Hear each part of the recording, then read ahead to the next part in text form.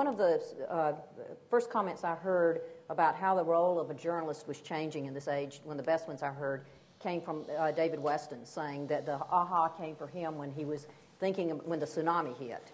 And you know that in the past, when you were in the networks, your first thought was, how can I get the anchor in there? How do I get the camera crew in there? And within 5 minutes, he realized his job had changed, and it was going to be verifying the credibility of all the videotape that came in there.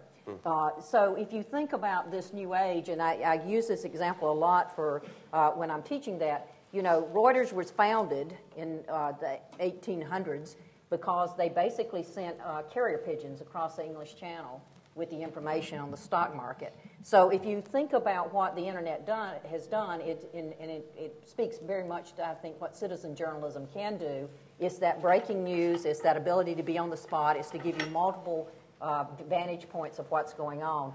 There's still other incredibly important things that happen, and that's what I want to get back to. I don't think citizen journalism is going to save us with the very important context and analysis that needs to be done. And if you're thinking about what a journalist needs to be doing in the 21st century, especially with all the data here, it's more important than ever that you be able to put context and analysis around what's available.